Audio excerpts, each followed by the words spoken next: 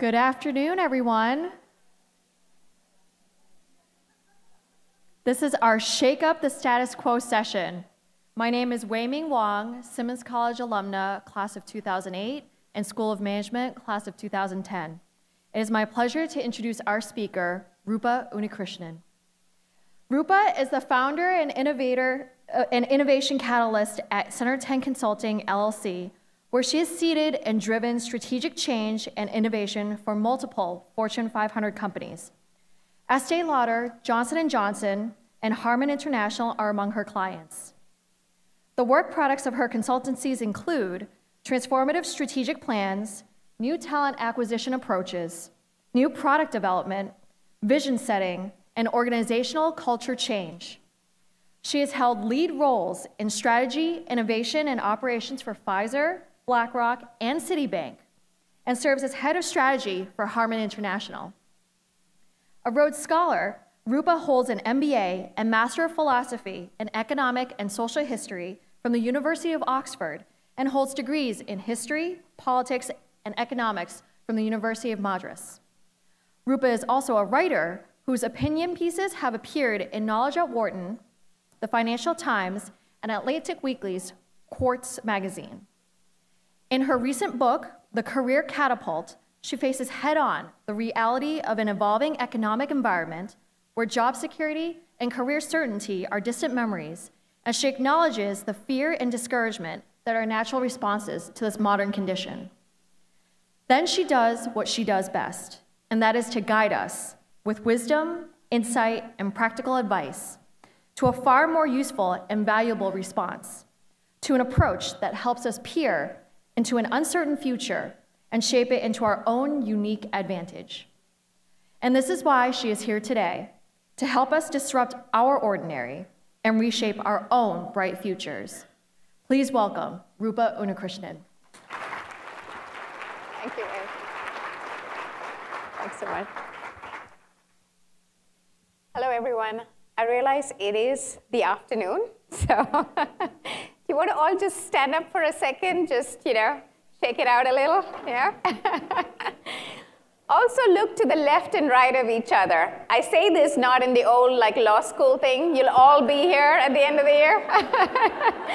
But partly because I think this room is full of such great talent. Each of you brings unique experiences, capabilities, knowledge. So I'm sincerely hoping that you spend some time today networking with each other, right? So because this is the wisdom of the crowds that we should be tapping into. Please sit. All right. I'll forget this, so I have to do this. One of the things I have to do, because I am surrounded by social media geniuses, including my husband and my kids, we're going to take a selfie. Here we go. I'm going to stitch that together. This happened. Now it happened. If it wasn't on social, it didn't happen. All right, but do go ahead. Let's connect, right? Let's remember to connect. How many of you are on Twitter? Okay. Those of you who are not on Twitter, get on it. Not because I want you to follow me. I do want you to follow me at Rupa Online. But more importantly, one of the things I'll talk to you all about today is about stalking trends. And Twitter is a great space for listening. Don't feel like you have to tweet about your breakfast. In fact, please don't tweet about your breakfast. But follow people. There are people who are putting out there's some really interesting insights, really interesting deals that you get a first glimmer of on places like Twitter. So get on right. All right, so before I jump into the content, let me give you a little bit of history about my book. So I wrote this book partly because, The Career Catapult, because I was seeing a series of trends. So I had been in, as you heard, been in strategy roles, talent roles, et cetera, in some great companies, and decided I hit a certain birthday. We won't talk about it. And, and my kids were at a certain age, and I decided I wanted to take a little time and do something that would make me super happy, which was start my own consulting practice. And I did that for 5 years. And in that period, did strategy work. But every time I would work on the strategy, I'd work with a leader who'd then say, what does this mean for me? What does this mean for my organization? Because we're talking change. What is going to happen to my career, my people's career? And in other cases, I would find people coming to me to say, let's talk about where these trends are headed, because I'm feeling lost. So there were these moments of vulnerabilities, and I wanted to make sure that what I was able to do one-on-one, I could at least sort of share more. And I started putting it down in a blog, and then a publisher called me and said, if we bung it all together, you got a book. And I'm like, you got a deal, all right? Well, it took a lot more work than that. Make it sound easy. It's an interesting exercise, right, writing a book. But what I'd like to do today is distill some of those thoughts. And what I did in the book was also to tell some of the stories I ran into. So let me start with one experience I had. So what you're looking at here is the sort of Mercedes-Benz Automotive Museum in Stuttgart.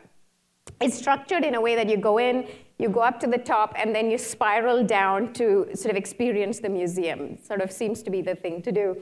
What do you think the first exhibit is in this museum? Take a guess.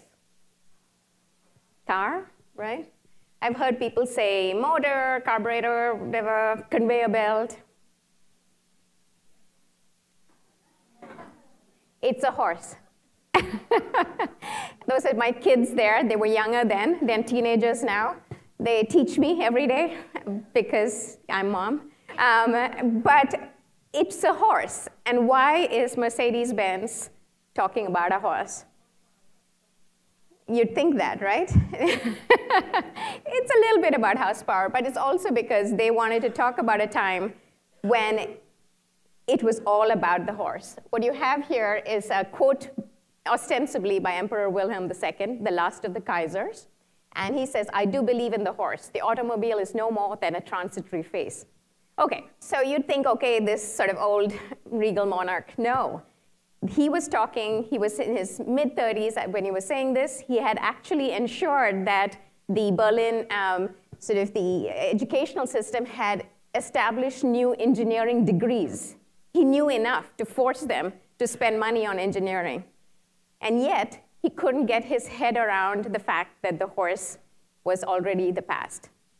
You can laugh at him, or you can recognize that we're talking about a time when they were building their lives around the horse. They built their homes around those carriage walks. Can you visualize those old homes where you'd have the cobbled area where the horse would come in with the carriage and let people out? They were building their cities around cobbled stones because that's what you needed for horses. They were building lampposts at the right height so that it wouldn't scare the horse, and you could light it from horseback. They built their lives around the horse. So it didn't matter to them that there was this amazing contraption that was clearly existent. They couldn't get past the horse. Now we're beyond that. And I remember having a conversation about what is it that we have in our heads that are so obvious in our lives that we can't imagine getting around it. We can talk about that in a second. But I was talking to the Mercedes-Benz leaders, and they had clearly here a great point, right? Couldn't get past the horse. So they asked me at the end of a lecture like this, what do you think the next transformation point would be? And I said, gravity. I mean, talking about 8 years ago, and they all rolled their eyes. Fast forward 8 years, and they've started investing in flying cars, flying cabs, right? Because gravity is going to be the biggest rate limiter for cars. There's only so much roadway. And they are, of course, working on autonomous drive, but mostly they're working also on autonomous helicopters. So the good thing is they got in there. The bad thing is it took them 8 years. But the interesting thing is that they engaged. And every time you feel the urge to eye roll, I think sort of stopping to say, why am I rolling my eyes? Because this is something that clearly is making me uncomfortable or getting me to the period of disbelief that maybe I should shift around, right? So let's talk a little bit about what happens in our lives. Inevitable. We need to get into a car to commute. That's shifted in our lifetimes, right? We need to switch on the TV to read the news. You need to read news on broadsheets of paper. These are things that have shifted, and along with it, whole career paths have either evolved or disappeared. So remembering that and engaging around, I don't mean to shock and awe, but it is an interesting sort of nugget to bear in mind about assumptions that we take and what we make about ourselves. So I'll tell you a little bit about a jolt, and I'll give you some grounding around why I feel passionately enough to do this and to put myself out there. Is when I was about 10, I discovered a passion in a sport. I also was the daughter of a police, head of police in India, chief of police. It turned out that there were political forces that didn't really enjoy his points of view. He disappears when I'm 13. By the time I started representing my state in the sport, it's rifle shooting. It's a sport, very zen sport. Unfortunately, it's a little messed up here. But I'm representing the state, and my father disappears for 2 years. We have no idea where he is. So there I am representing the state, and the state has disappeared my dad. And I say, well, this is interesting. I am still going to continue, and I'm going to still continue representing now the state, and within the next 2 years, I was representing the country. And at the same time that there were articles about my dad, there were articles about me, different sides of the paper. And I was, at that point, realizing it was important for me to control the rhetoric around our family and my own storyline. More importantly, I was realizing that my fondly held belief till the age of 13, which was that I was going to be in government service, had disappeared. That wasn't happening. So I had to really redesign what I was going to do. So I took the time over the next 2 years, tested science, tested economics, and said, I'm going to keep doing what I enjoy doing, because it's not going to work out if I just do what I'm told is the best thing to do. And I crafted a storyline for myself. I happened to write poetry. I happened to shoot. I happened to do well in academics, all things that nobody could take away from me. They couldn't disappear, those achievements. So I got the Rhodes Scholarship. I went on, and I'm here in my red, white, and blue, and pretty happy. Now, this was a jolt that was done to me. And having it done to me this early in my life meant that it built in me a certain sort of resilience, as well as the sort of intent to always look at something and say, what if it goes away? Now, that's not a comfortable way to be, but it's certainly a way to be. Because in a time when we are evolving, where technological disruption happens to us, jolts like this may not happen, but there are jolts happening to us all the time. Whether it is through careers, through industries, to states, right? Whole localities cease to exist because of fracking, for example. What happens then? Are you picking up, you're moving? What happens to your careers? What happens to jobs there? Jolts will happen. And how we create a sort of more robust set of capabilities is how we can succeed and grow, right? So that's part of what sort of makes me write about some of what I think. Now, while I was in my career trajectory, I had the chance to watch a series of companies, because I got into strategy consulting. And the companies that succeeded, that evolved, were ones that did a couple of things, right? They would look and understand what their core capabilities are, really understand.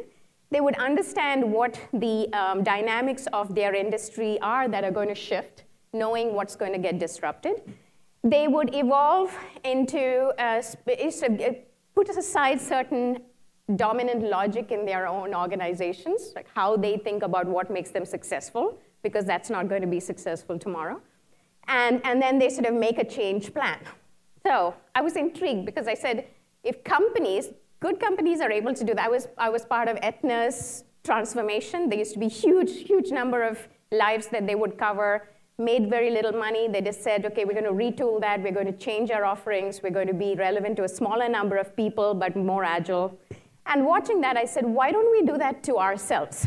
Why do so many people get to a point in their careers where they're saying, I feel like I kind of was an accidental tourist in my career. I feel like I've kind of, just happened to fall into it out of school, and now I'm here, 15 years later. Or I did everything I was told to do, and they've changed my job description on me. Because that happens all the time. we shouldn't be accidental tourists. So how do we go about thinking about our careers in the same way companies rather methodically think about themselves? That's part of what drove my thinking here. So I'm going to ask you all to do an exercise. You'll have paper and pen, take it out. If you want to do it in your heads, that's fine. What if you think about yourself in the same critical way that companies do, right? So now, think about what is the value, what is the function you provide, right? So if Aetna thought they were in the function of providing healthcare, let's think about that. Initially, they thought they were in the business of doing insurance, and then the transformation was thinking about themselves as a healthcare company. So here, what is the function you think you provide? When do you think your services get used? By whom? Where do you provide these services? And what is the modality? How? How do they access your services, right? So, say you're an accountant. You provide your services to your company, 9 to 5, in the office. Okay? Now, I'm just as an example. Take a second. Now, if you were to rethink that framing a little, an accountant also is somebody who knows how to work with resources, asset management, understands the ins and outs of managing transactions, okay? They're technically really, even though we say 9 to 5, we're really on 24/7, right? Let's face it, with our mobile devices. And quite often, if you're in a global organization, you're doing all of this on the phone, and you are accessible online all the time. So push that definition a little further. So you've now sort of reframed what you do. Now push yourself to say, what would discomfort look like? Like, how would you push yourself to redefine yourself in a way that makes you a little more uncomfortable? So this person who's an accountant who's now starting to think about herself as a resource management person, what if they were thinking of themselves as a trade manager, manager of trades, because you're doing the ins and outs? What if you said you don't have to be in the office, you don't have to work for one company, and you can be online at any point in time? Does that change your profile? Does it make you someone else?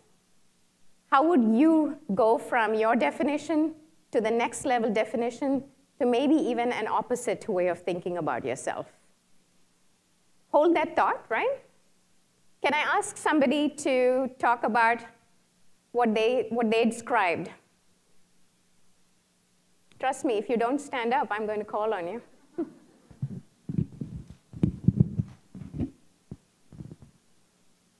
Lady in blue. How do you describe yourself now? Sorry to do this to you.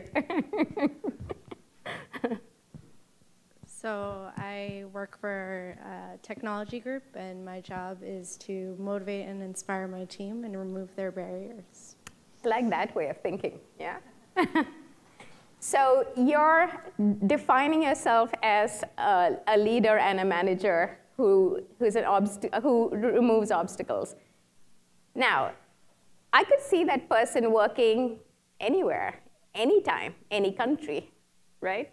You've just sort of freed yourself from, you're probably, I don't know, director of X in Y or whatever, right? Like your job description sounds very different from the way you can define who you are.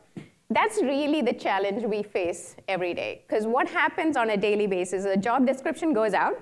There are 10 capabilities that the job description asks for. We generally, and HB, even the Harvard Business School has proven this, right? Women will look at this. If we don't do 80% of it, we're not going to apply. Men will see 20% of it and say, I think I can figure out the other 80%. And they apply, and they get it. So what is it that we can do to firstly expand the way we think about our capabilities? That's step one in really catapulting yourself out of where you are, especially if you're stuck, to rethinking the way you can be going forward, all right? I'll tell you a couple of stories just to underscore the possibilities. So Laila Chirayath, she's now called Laila Jana. She was an analyst who had studied at Harvard, et cetera, development studies From the age of 16 or so, she'd started spending her summers in Africa, various countries in Africa, and she was convinced she wanted to do development work. By the time she'd finished her schooling, actually, she'd realized the paradigm around development work, we're talking sort of early 90s, mid-90s, early 2000s, was very much about crafting a giving relationship. So I won't call it charity, but it was very much a north to south kind of relationship. She said, this is not going to work for me. I don't know what the next thing is, but let me try consulting. Got the pedigree, we can go, and we hired her. And she was looking for her first project. I had, at that point, sold a project to an Indian outsourcing company who were really rethinking who they were. And I said, I need an associate. Not many people who want to go away to India for 6 months with me, with anyone. Not that I'm an ogre. But she said, OK, fine, I'll come. My dad's of Indian origin. I might learn something about the culture. I said, good. She was very anxious. She said, what do I do? I have no true business skills. I don't know the outsourcing industry, certainly don't know the country. And I said, the whole value of consulting is that if you're curious, if you have the capability, you go from being a novice to an expert soon, because you get plunged right into the sort of operations. So in a 6-month period, with the capabilities and the orientation she already brought to the table, which was around development and her passion for Africa, she learned a whole series of new insights and operational capabilities around outsourcing. And then she did a thing that many consultants don't do, which was to say, if I took A and B, what is the additive C that I can do, right? 1 + 1 can be 10, was her vision.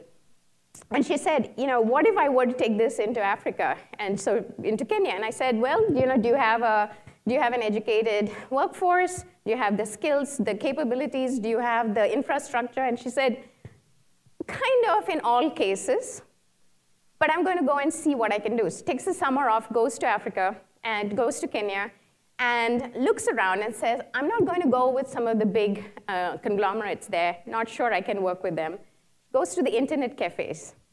Each internet cafe has an entrepreneur who runs it, right? Has lag time between 8 p.m. and midnight when nobody's really using it. There are young, motivated, educated kids who come and work there and sort of can surf, don't actually have jobs. And she says, what if I were to create in each of these entrepreneurs an added revenue stream for them? And say, if you can train these people, give them some discipline and management, I will find outsourcing work for you to do. And in a 3-year period, she went from this concept of 10 loosely managed internet cafes to a business that actually was outsourcing to Google. They do Google technical writing, all right? So this was her sort of initial foray into business, and it was pretty amazing. And now, over a 10-year period, has had funding from Richard Branson, hangs out with Muhammad Yunus, and she has Sama Health. Sama Source was the first division. Sama Health is the next one, and she's got a beauty line as well, which is where they're sourcing organic materials and sort of using it for cosmetics. Here is somebody who basically sort of tapped into capability, into sort of a new way of thinking, and serendipity. Because there was no reason that she had to be in India, no reason she worked on her first client was in outsourcing, but the serendipity of being exposed to this, she captured that moment of serendipity, right? And here, I mean, I'm immensely proud of her. She's an amazing star, and this was an 8-year journey, but she now basically can pick up the phone and call anyone and get them to respond, right? I'll show you another video which sort of, again, will intrigue you. If it would start.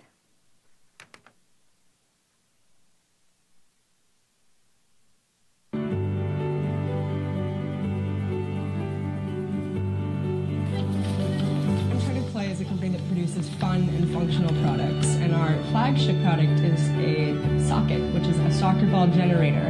When you play with it, it actually harnesses the energy from play and stores it inside the ball. And our primary target for this product is developing communities around the world.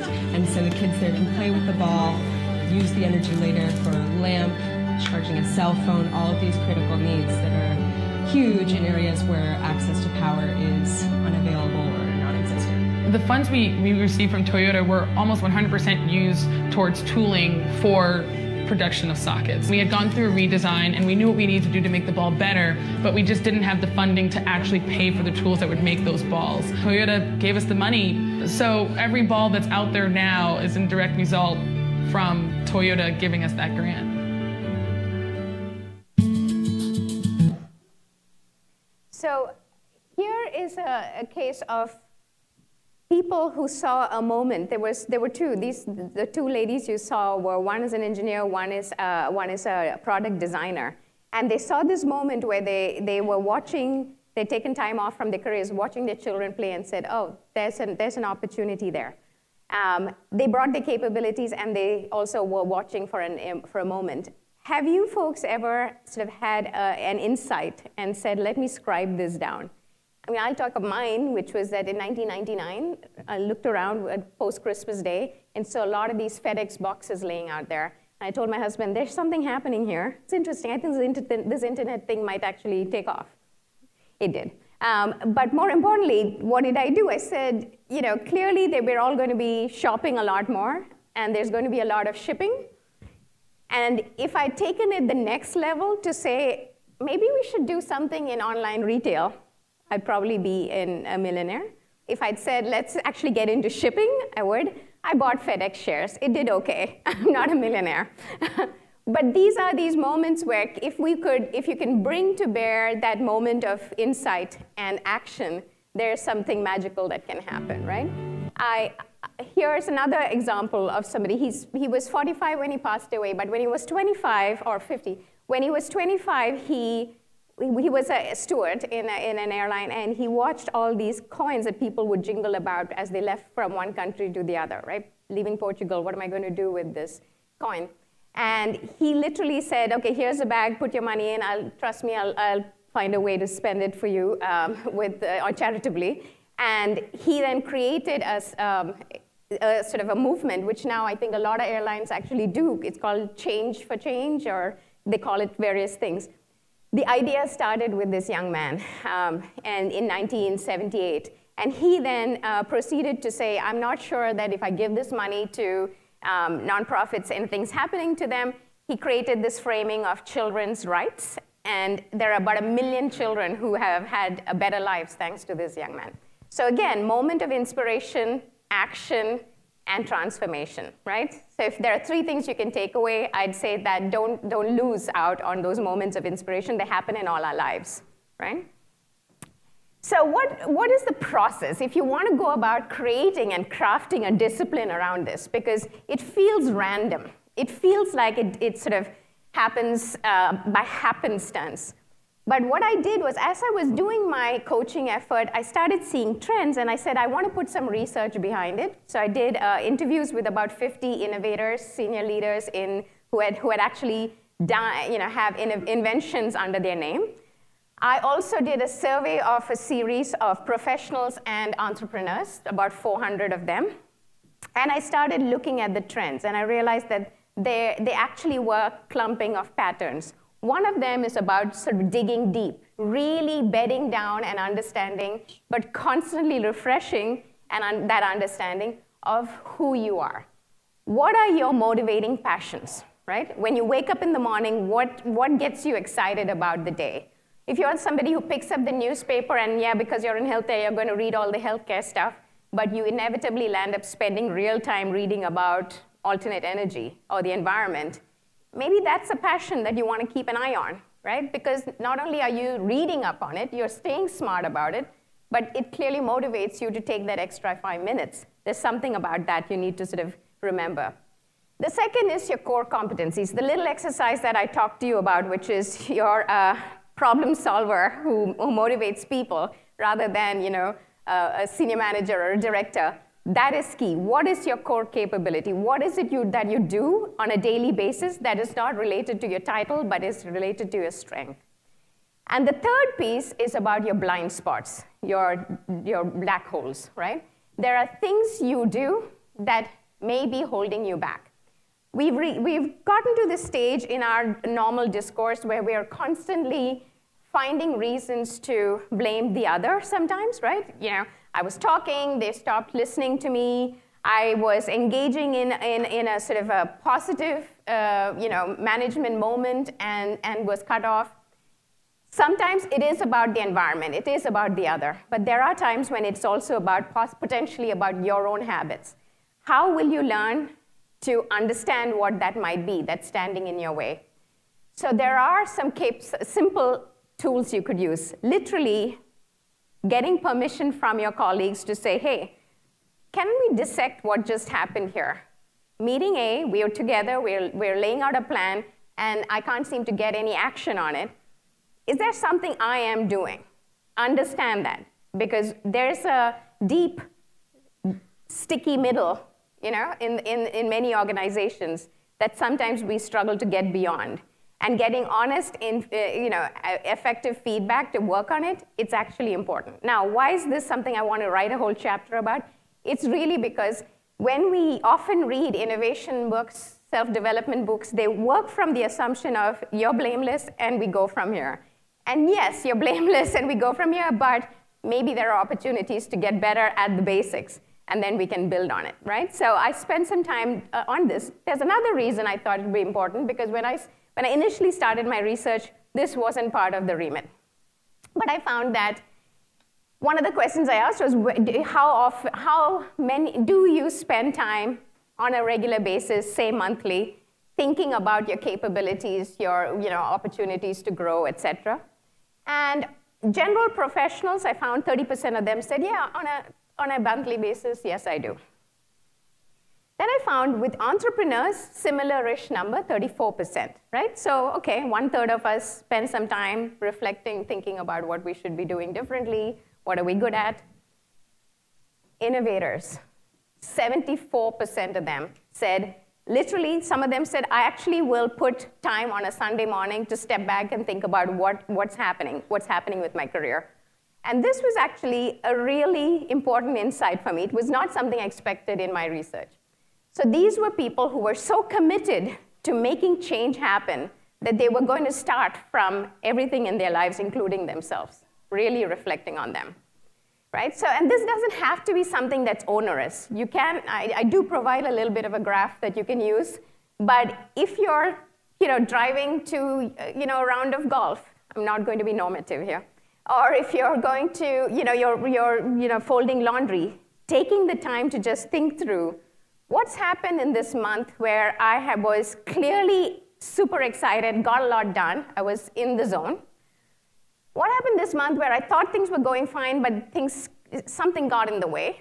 Now let me identify that. Let me think through how can I get under what happened there. And let me really think about this sort of what I'm succeeding at. How can I leverage what my core capabilities are? That is actually a methodical thing that I'd like for you all to actually put on your calendars to do once a month. Eventually, it's something that'll become a habit. But it actually requires discipline because the life takes over, right? Our actions, activities take over. The second I'd say is stalking innovation. And I don't mean the creepy stalking, though. Think more Panther, right? You need to do it all the time. You need to be in a constant state of watching. Now, I really enjoyed the afternoon session of the Futurist because one of the things that we were talking about at lunch was figure out her website and go to it once a week, once a month. That's a great way of seeing what's happening out there, right? But it's all around you as well. There are multiple ways you can some people do scribe. Others can, what you see there is a word cloud. One of the things you can do is to say, let me find a magazine where I know is going to be future-oriented, Wired. And once in a month, I will just put it in a word cloud generator, because you can put a website on, and it'll generate a word cloud. And you can say, oh, there are 4 trends that keep getting written about in Wired. I should just figure out what's happening there, right? Blockchain comes up. I know I've rolled my eyes now at blockchain a couple of times, but I'm going to go figure out what it is all about and what its relevance is in my life, because clearly it's important enough, right? So ensuring that you have a discipline around stalking trends is key, and translating that into your life. Just testing to say, okay, right now in my current role, there may be nothing that blockchain does to me, but this idea of managing identity in a sort of flexible way is clearly something I need to think about, because it's going to, if I'm not thinking about it, there's a competitor on the other side of the street who's thinking about it, right? So stalk your trends so that you can build on it and you can disrupt. So here again, innovation takes constant practice. So innovators and entrepreneurs, 50% of them say, again, sometimes on a weekly basis, they're selecting a trend to understand how is this going to affect us. They're going to select a trend and say, who's doing this well? In companies, in entrepreneurs, it's like, should I be acquiring people who do this well so that I can put them in my startup, in my company? Companies are thinking about it all the time. Can I acquire it? And them, entrepreneurs as humans, are saying, I'm going to go out and figure this out. You know, I'm going to go figure out what the conference is around the neighborhood that I'm going to go work on it. And normal professionals, the folks that are not in the business of creating new products and services, only 25% of them do this, right? So it's not a heavy lift. It's literally identifying something that you're uncomfortable with, the thing that you hear the word and you're like, everyone's talking about it. Guess what? Everyone's talking about it. So there's somebody out there who can tell you a little more than you already know about it, right? Just take that extra step to figure out what it means. Use your network. I mean, look at this room, right? I'm sure each of you has a pretty solid LinkedIn contact list. How different from you is that list, right? Are you a doctor whose 80% of his or her clients are doctors? You might want to jiggle that about a little bit, right? Get a couple of patients in there, hear what they have to say. Well, no, but get other folks in there. Get a couple of technologists in there to understand what telemedicine is going to do to you and your practice. Now, let me share with you an experience. One of the things I do is I do fund startups. And once in a while, I'm an angel investor, not a big writer of checks. But a health tech startup came to me a while back. And I said, what is different about you? You're taking health data, insurance data, you're doing the analysis, you're coming back with some recommendations, you're going to a corporation. What's unique about you? And they really didn't feel like there was much that's unique. They'll do the analysis and say 80% of your people have cardiovascular issues, they need to go to the gym. Right? Nothing special. Then I said, okay, this is interesting. When you look at the number of women who work in number of people who work in hospitals, doctors' offices, even the folks who make the decision to buy a product like this, because it's usually HR in a corporation that's trying to integrate these health, analytics into and share it with people. 50% and above are women, right? Take a wild guess about how many people on their staff were women. It's a startup of 5 people, so what percentage? What percentage of their advisory board were women? 0. You're totally right, all men. So I said, great, what do you want? You want a small check? Here's what I would recommend. You go out, here's a list of 5 names, talk to them, they're all women, see if one of them wants to be your advisor. And by the way, consider coming back, having interviewed a couple of women for your product management role. That's all I said. Go talk to them. They came back. They had 2 female advisors. They had a new female employee. Part of it, and I wrote the check because if you wield the whip, you got to hand it to them as well. The interesting thing was these were good human beings. Smart people with the right intention.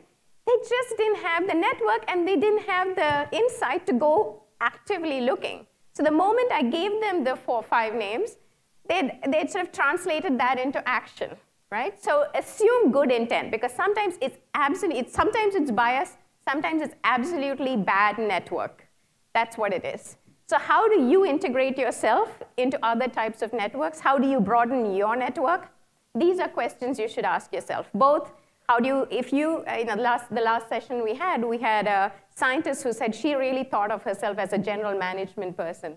And part of her job on networking, I suggested, was she should look at how many people in her network actually are in the management side of organizations, and how much time do you spend talking business with them, right?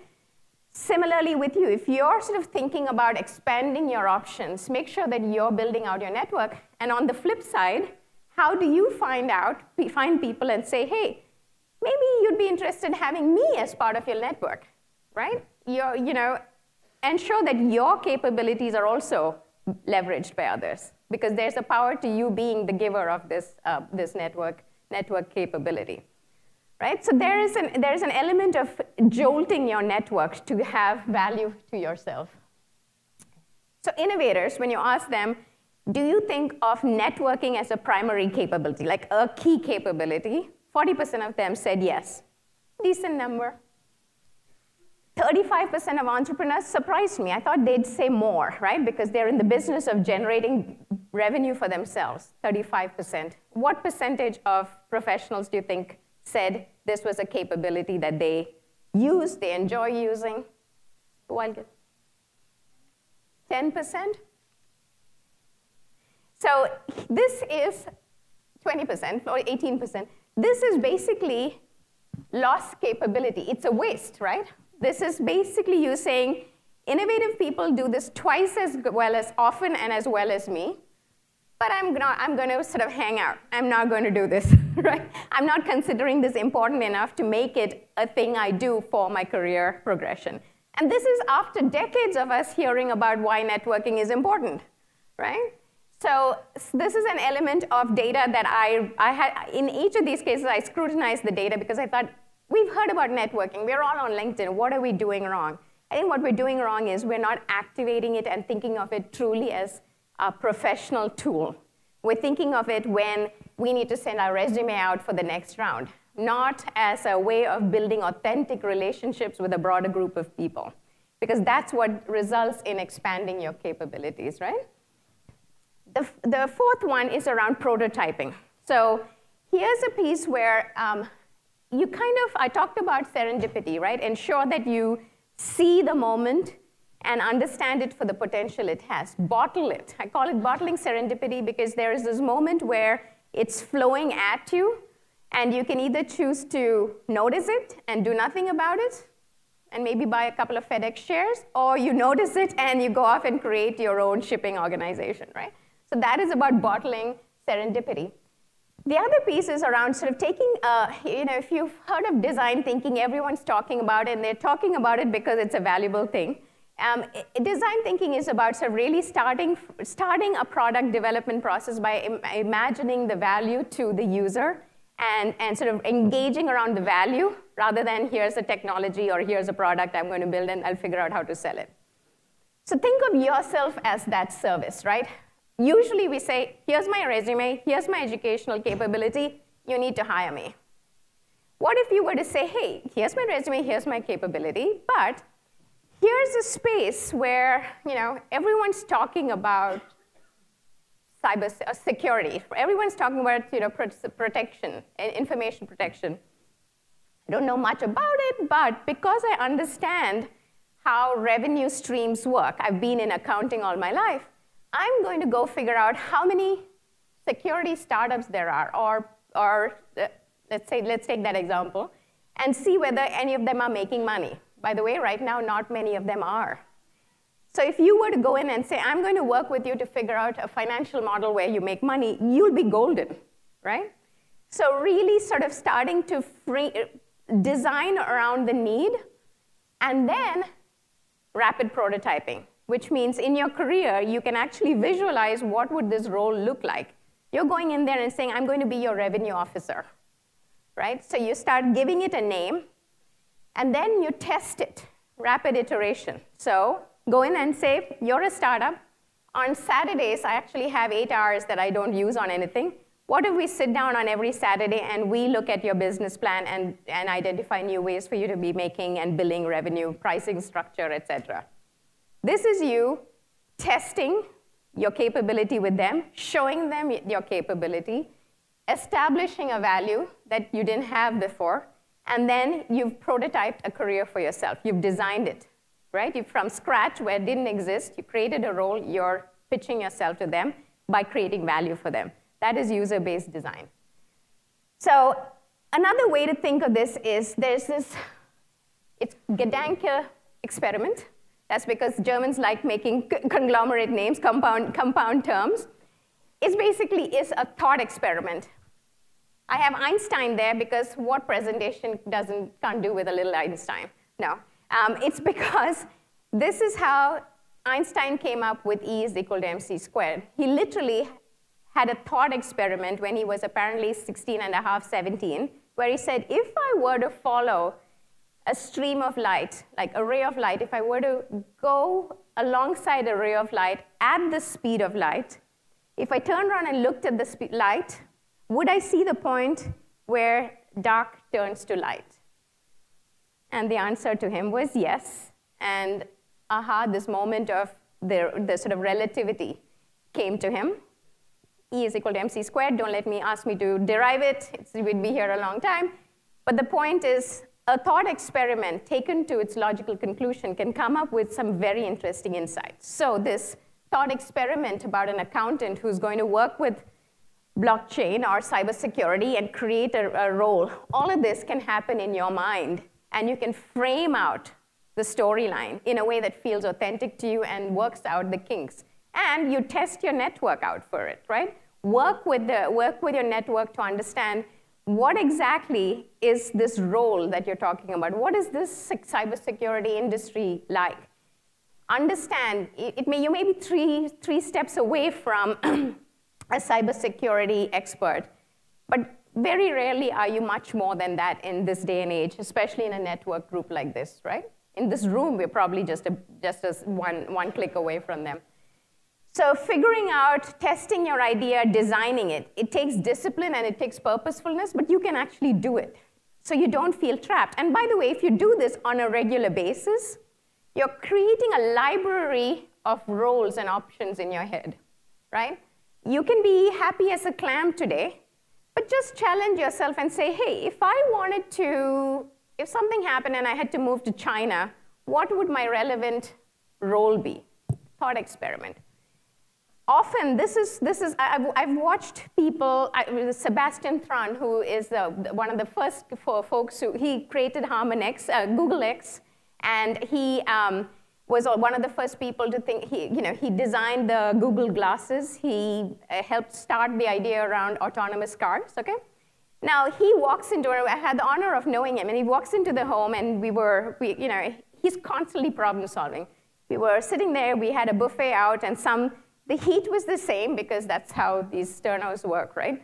And he was watching, some food was super hot, some food wasn't hot, some was burning, and he said, there's got to be a way to solve this.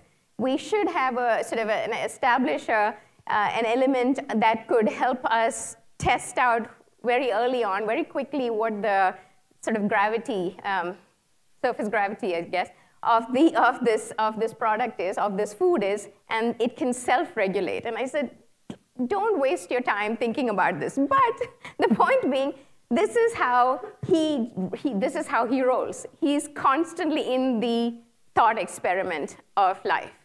Now, if you are constantly in the thought experiment of life and you're say, let's make it fun, how is Khloe Kardashian making all this money, right?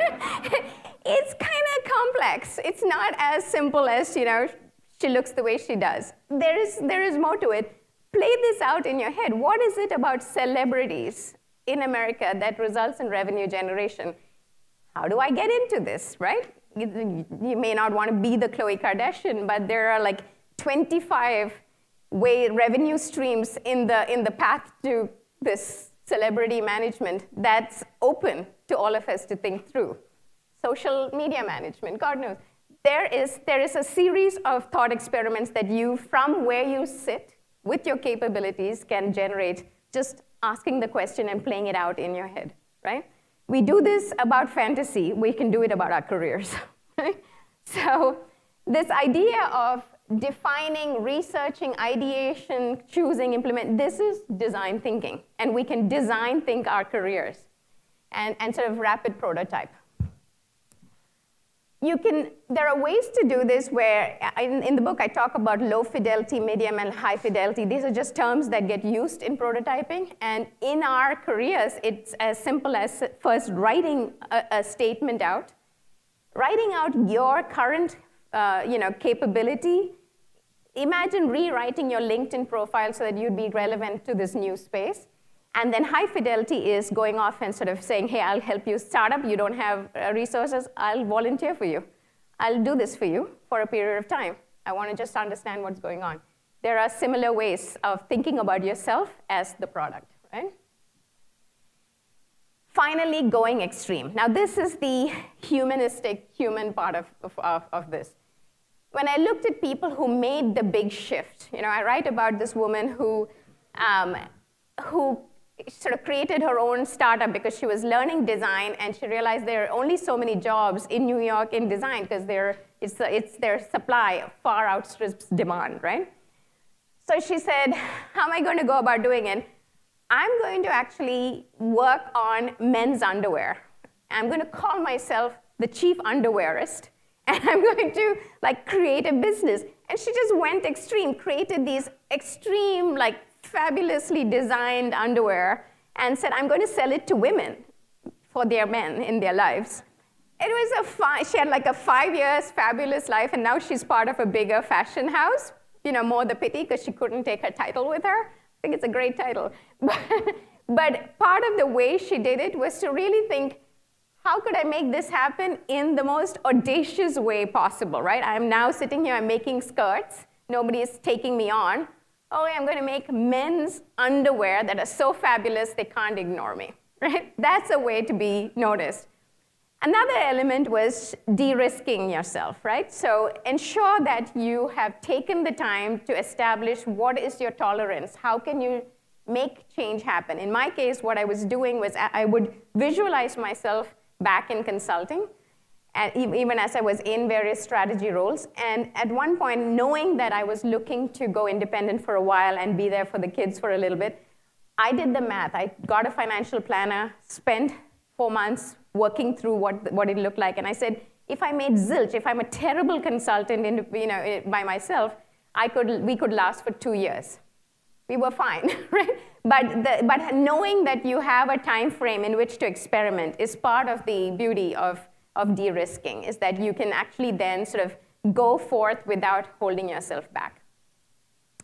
The piece that is this whole 80-20, 80% of, if you don't have 80% of this job description you want to apply to it, is partly driven by our self-talk, right? Male self-talk, I can figure it out. Female self-talk, I'm not perfect.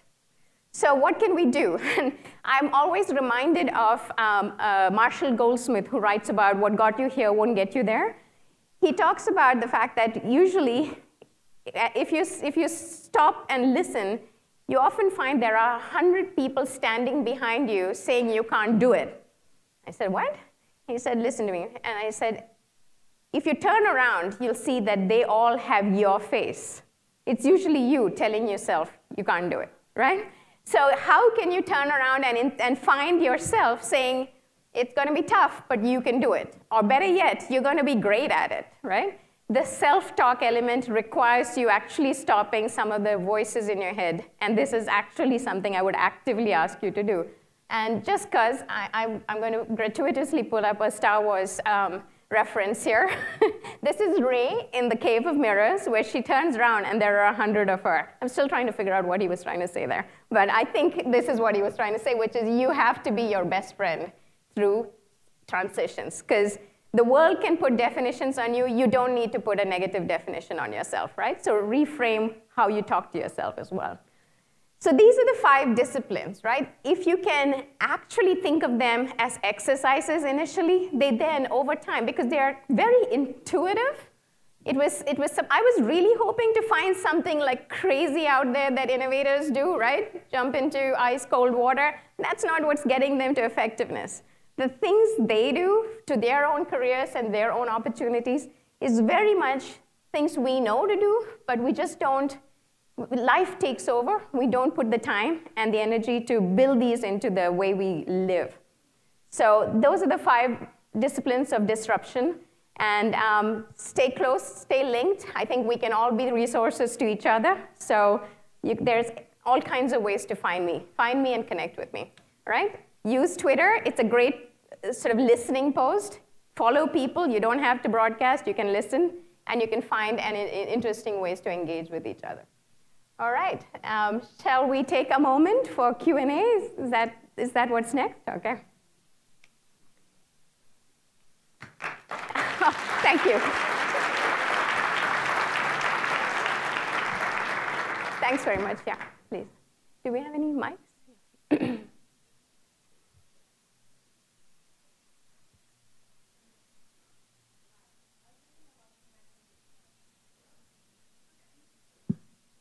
I think it's working now.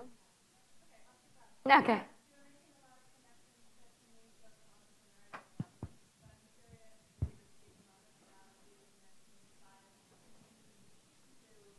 Right. Absolutely. Again, I will leverage some of my own learnings. I was at Pfizer, and I was brought in to be in technology. And in my technology role, would work with strategy people quite a bit. And in engaging with them and helping them see how technology is going to drive our strategy, they sort of decided to put me in their team. Working in strategy, I said, the way to do this more effectively, instead of sitting in a box and doing 4 boxes, we need to go off and get ideas from elsewhere. So we created an innovation capability, and I did innovation. And then I spent a lot of time, having created all of these great ideas, trying to sell it into the business. And I sort of went to the head of HR and said, the problem is that you don't have leaders who want to take risks. You have to redefine leadership. And she said, come work in talent. So in a period of 8 years, I had been in 4 different disciplines, went back into strategy after having created a strategic workforce process. So to some extent, it is about going authentically with a solution and engaging around that solution.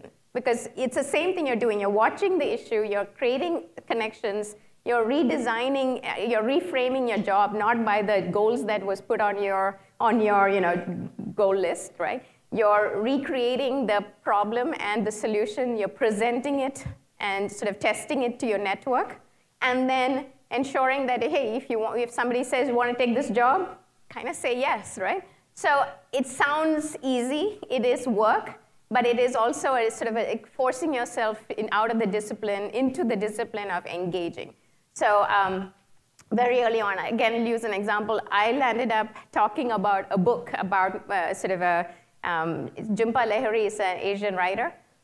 I had that book coming in from the bus, and there was a person, an older gentleman, white hair, getting coffee. We landed up talking about the book. And he said, and I talked about culture and change, et cetera. And he said, oh, this is great. We should have coffee again. Turned out he was head of all commercial. I had no idea. But by engaging around the conversation, we were able to then have some very serious discussions around what could be different about our commercial operations and how technology could change that. Now, there were many pathways it could have taken. One pathway would have been, hello, take a coffee, go away. Hello, let's talk about the book, go away. Hello, let's talk about the book. Let's talk about what you do. What's your issue that you're trying to solve? Can I have the temerity to suggest a solution? There are ways to do it. Now, I sound like I'm full of it, but in reality, this is just a tiny thing, right? There are people who leverage these moments to make big leaps in their careers. And I would sort of really push to say, how do you take every opportunity to figure out what the other person's issue is and solving for that? Yeah?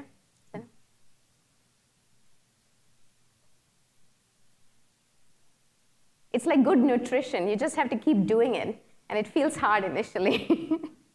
Thank you. Anything else? Right? Yeah?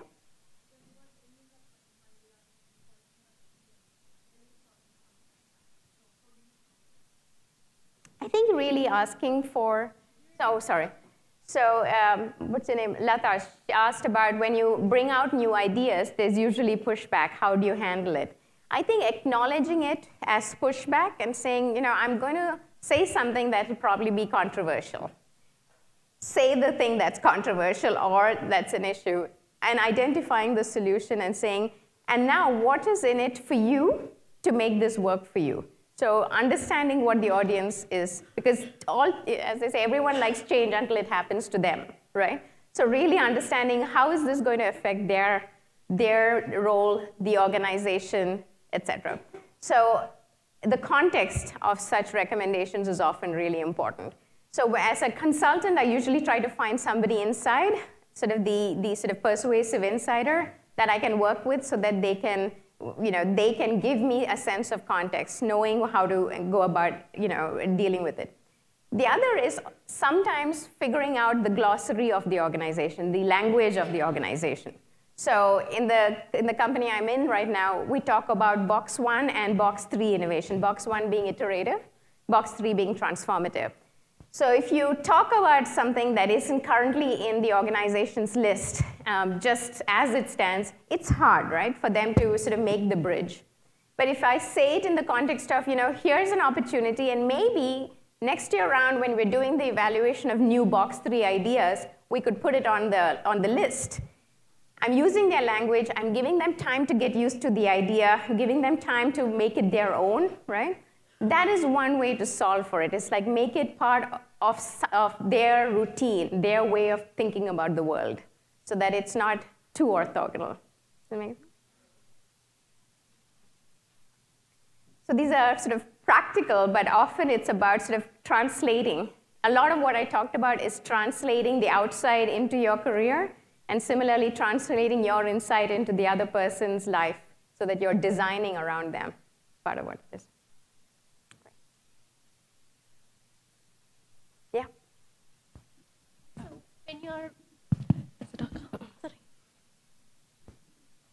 When you're an innovator, do you talk to your boss or the higher level up?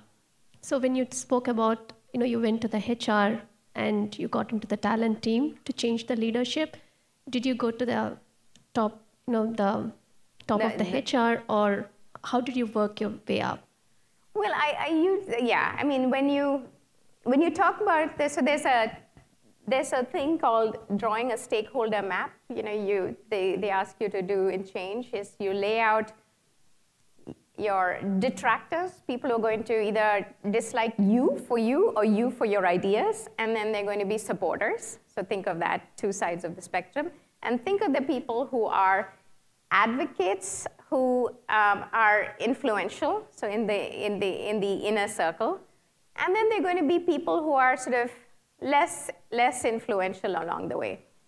You really have to sort of have a plan around all parts of this spectrum. So people who are not influential, who hate you, it's okay.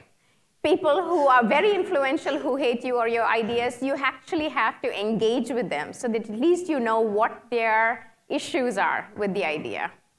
And then you have to very actively lay out who your advocates are, strong, influential, as well as more sort of less influential, but certainly are positive to you.